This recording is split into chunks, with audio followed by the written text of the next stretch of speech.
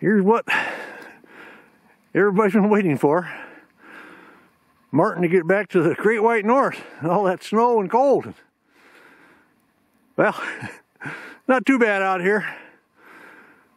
About -7 Fahrenheit. Gonna get a lot colder coming up, so we're thankful for -7 Fahrenheit.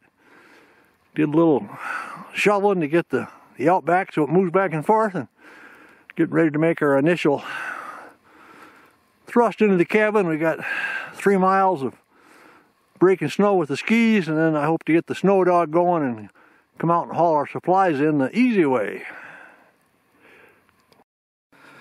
We've got some minor challenges here with the wet snow this fall, brought down stuff like this, but we can break it off. It's cold enough it breaks.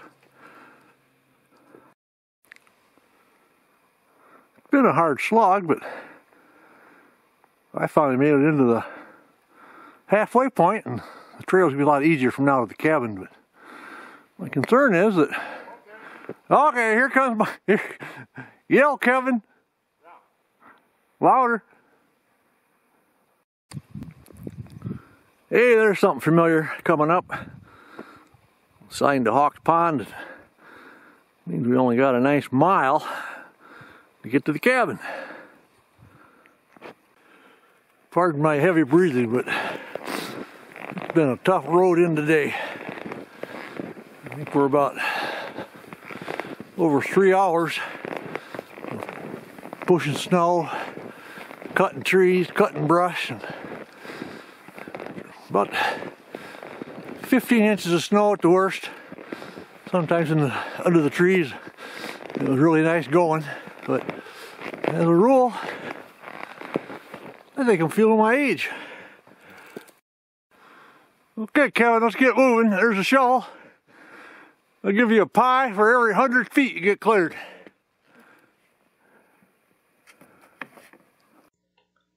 I need to pause here now and get everyone caught up on what's been going on. Well, we got into the cabin there about 3 o'clock in the afternoon, and it was getting pretty late, but we managed to get some things shoveled out. We got some food in. We had the food in the cabin that I left there the last time, but I planned on getting the snow dog fired up and going out and bringing a nice sled full of food back in. Well, I got the snow dog fired up, and I horsed it about a mile out toward the vehicle, but I realized I wasn't going to make it back before dark, and I didn't have the strength to horse that thing in all that soft snow anyway. So after a mile, I turned around and came back to the cabin, and I knew we had food, and I knew we had a can of tuna and some tuna helpers, so we weren't going to starve. Kevin was pretty concerned when we got there about, oh, what do you mean we didn't bring any food in? Well, he didn't realize I had 3 tubs full of food, but when I showed him that, he calmed down a little bit. Well, then I did have that snow dog track pushed out a mile, and when Drone Man David came along about an hour later, he was happy about that because he was pulling the sled through all that snow, and he got to that nice track, and he came in, and that worked out well, and he had a little more food in his pack, so between the tuna helper and some nice pasta salad he had, we had a pretty nice supper. Well, that concluded Wednesday, and then, no, that concluded Thursday now. Okay, Wednesday we drove up, Thursday we got out there. So then Friday we woke up and we had a lot of serious bird watching we were planning on doing some surveys and things, so we were busy doing that, and that's when it picks up here. We came back for lunch, and Drone Man David in his food pack, he had these North Country steaks in there that we get frying up. What do you got cooking there, Martin? We got North Country steaks going here. Round steaks. Kind of. I got them seared on one side. How do you like them? Medium, rare? I'd say medium. All right. They got to go a while longer then. That's our roast them up system. You can smell them out here. I suppose they can't smell them on the camera. No, probably not. But that means there must be starting to bubble. Yeah. How's it going there? Oh. We had a little visitor. What? Coming to check I just fed him. That looks pretty good, Martin. What do you got? I call these North Country steaks, wouldn't you? Oh yeah. We're gonna hit the. There, well, what is it? We're up to. Oh my gosh, we're up to 8 below zero. 8 below zero. This will be a little fortifying.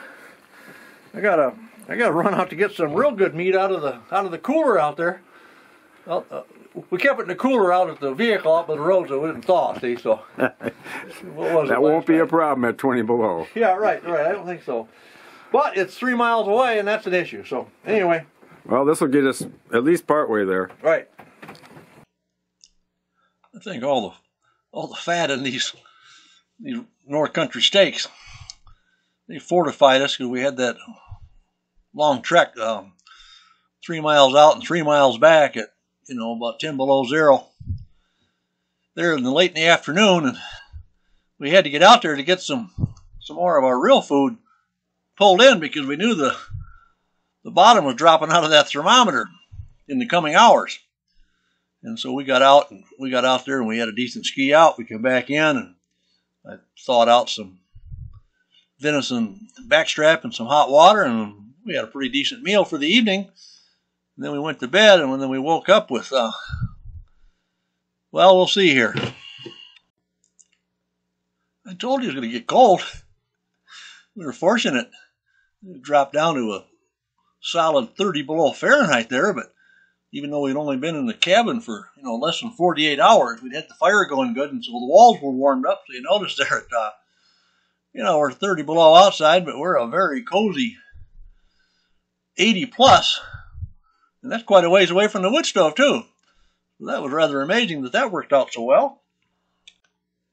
Just to make sure that our thermometer was giving us a true good reading there. I don't want to be telling any tall tales from the cabin, so I went out and I checked our outside thermometer here, which, for all you Celsius people, you can look right there.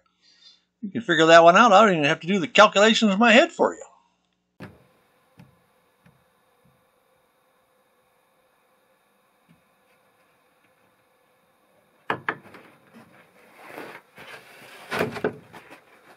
This is one job you don't want to do at 30 below zero, but at least we have the toilet seat hanging behind the wood stove so it's nice and warm. You can get up and move.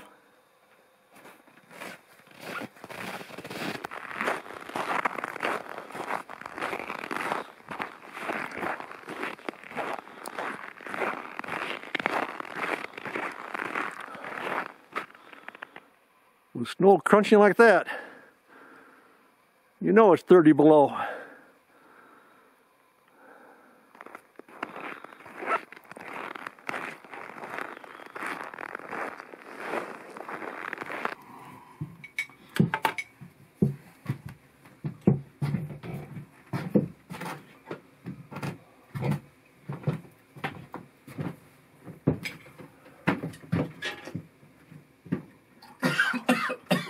Oh, you're not recording yet. Yep.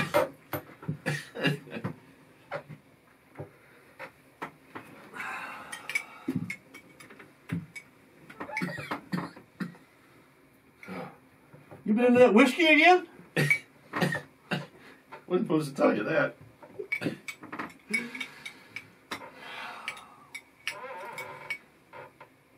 few days ago, we spent 3 hours busting and cutting our way in here.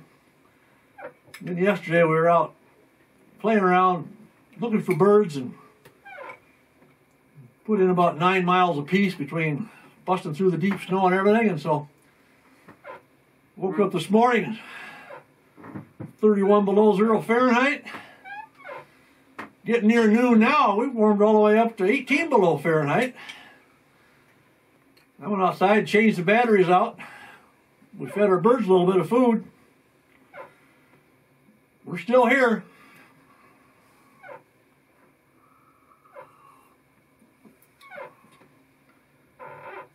Forecast called for a little warmer by this afternoon, so maybe we'll stick our noses outside for more than that, but otherwise, 8 below. guy needs to rest. Well, by the way, this is a 2-pot day. First cup out of the second pot.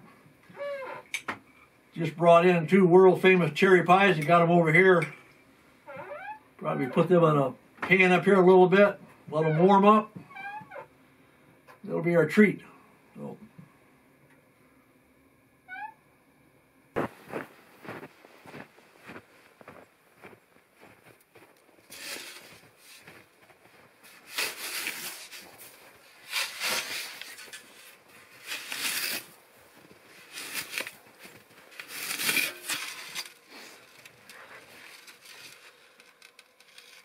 My bed's just inside that wall. Been here a couple nights now and it's still pretty cool down there, so rather than going up on top where it's too hot, I'll get some snow piled around here and then I'll be just right.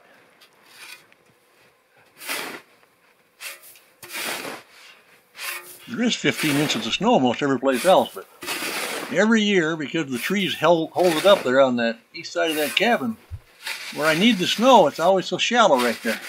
Sometimes it's bare ground the way it blows around there.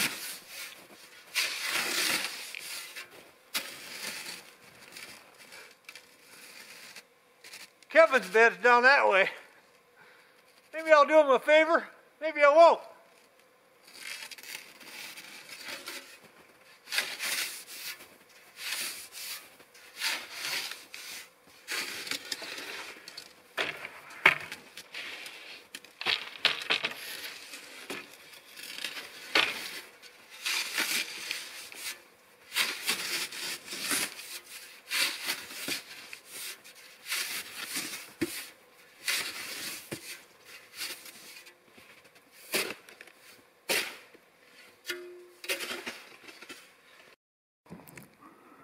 Got a real nice fresh water hanging there for the taking. This your first time outside, Kevin? First time today. Is it after 12? It's about 12:30. All right, okay, well. About 7, 8 degrees below, so it's looking better. I was just out here. Had to make up my mind whether I was going to shovel some snow against where your bed is or not.